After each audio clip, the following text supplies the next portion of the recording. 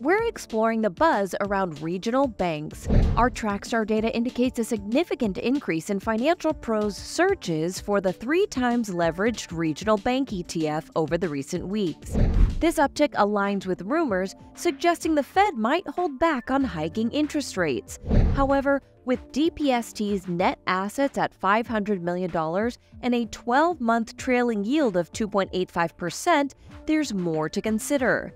But we have to rank this ETF at a 3 out of 10. Now, the S&P Regional Banks Select Industry Index that DPST tracks gives an equal weight to the regional banks in the S&P Total Market Index.